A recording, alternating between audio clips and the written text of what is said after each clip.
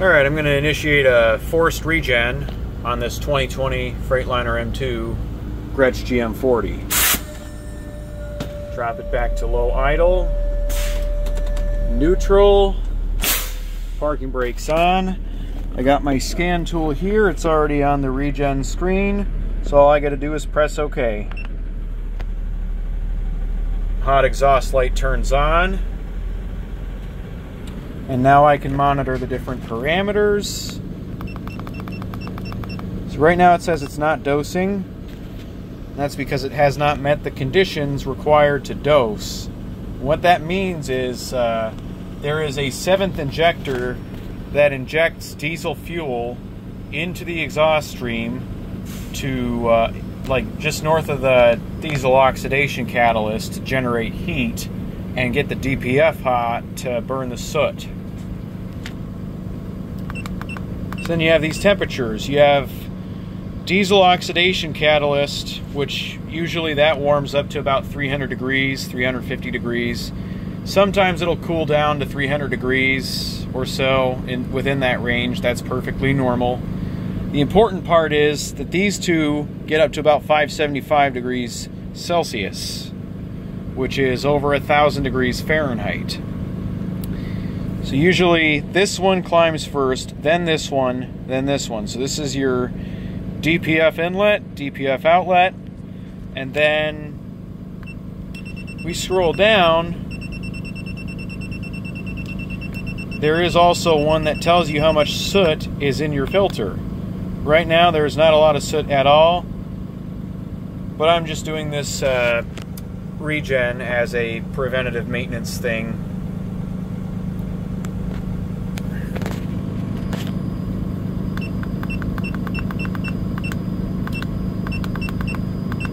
Then there's also your differential pressure, which right now, since it's not up to temp, it's pretty low, but it'll climb up to about 0.78, 0.81, maybe even 0.87. That's the normal range when it's up to temp. But the most important values to watch are the ones I showed earlier, those temps.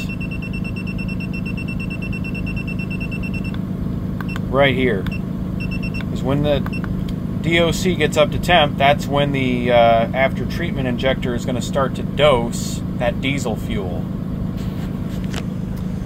And since this has a Cummins B6.7, whenever the regen is in progress, this light's going to be on. The only exception to that is when you're driving above 6 miles per hour. It'll come back on when you slow down to that speed. Alright, it just now started to dose, so the temps below should start climbing up. And since this bus has a Jake brake, I'm not sure if you can hear it, but the exhaust note will change because that Jake brake's going to kick on and help build heat.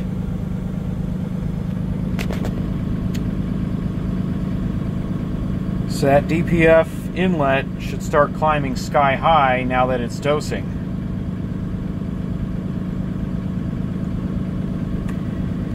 And I've timed this. Full forced regen takes about 1 hour and 15 minutes, unless of course you abort it sooner than that.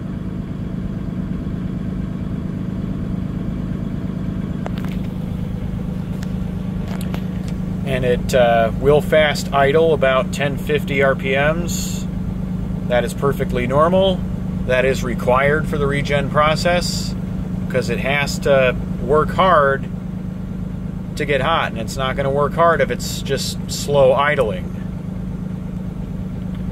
Now, if it's doing a passive regen, say you were driving and it went into one automatically, then it will continue to regen at idle, however, only for a limited time. It all depends on when you start driving again, because there is a timer for inactivity where it will stop regenning if you have the bus parked in idling for a few minutes. And then it'll start back up when you start to drive above that required speed again, which on this bus it's set to 5 miles per hour.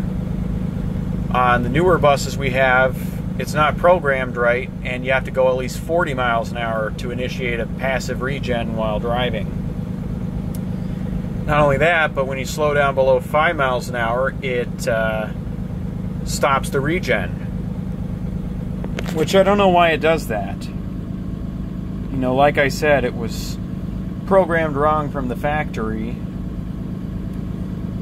I talked to my friend, that one LT1, who works for Thomas Built Buses, which is also owned by Freightliner, and he says it's a safety feature, I guess, to protect the SCR system, because when it's regenning and it's at slow idle, it's supposedly not good for the SCR, and so his advice is to either save it for the highway or for when you're parked and you need to do a forced regen. So to answer your question, you might have, no, doing a forced regen when the DPF light's not on is not going to hurt it.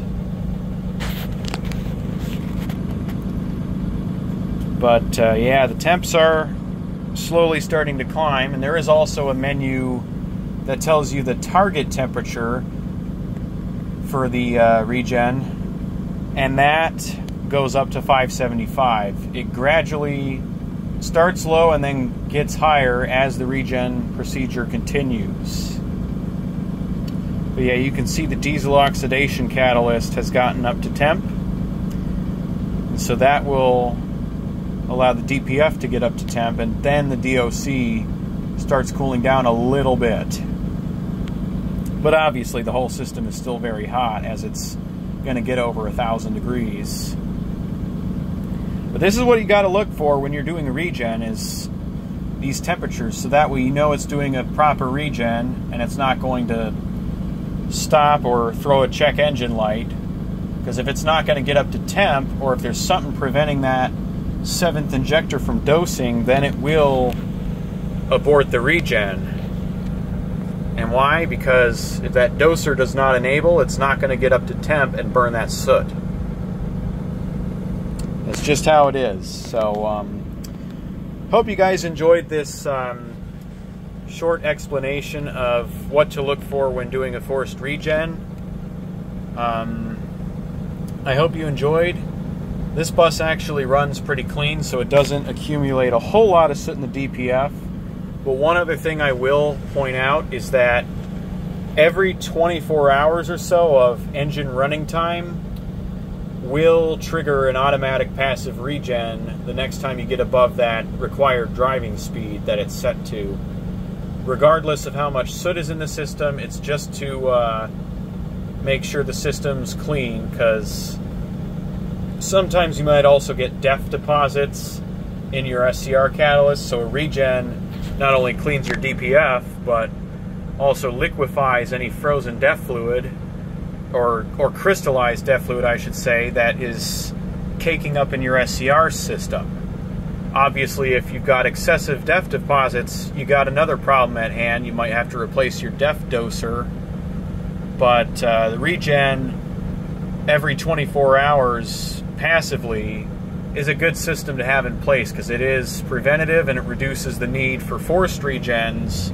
But obviously you still want to do a forced regen and properly burn everything out at least once a month or so, so that way you're keeping your emission system clean and healthy, because these things are not cheap. They're about $8,000 roughly for Cummins, because it's a single unit after treatment system. You can't just replace the DOC or DPF or SCR catalyst alone.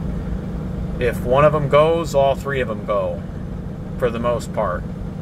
I think the DOC can be, or the DPF can be changed without having to change the whole after treatment system, but that's about it, because they're making these things harder and harder to do significantly less expensive repairs on, because obviously, you know, the single unit after treatment system, like I've said, is significantly more expensive than just replacing one component, such as the DPF. But yeah, you can see we're cooking now. And And one thing I'll note is if you abort the regen and it hasn't gotten up to temp, this light's going to go out immediately. If you abort it and it has gotten up to temp, and it's been at least 15 minutes or so while you've been doing it, the light will stay on about 3 to 5 minutes just to indicate the temperatures are still elevated. Alright, that's it for now. Hope you guys enjoyed this explanation.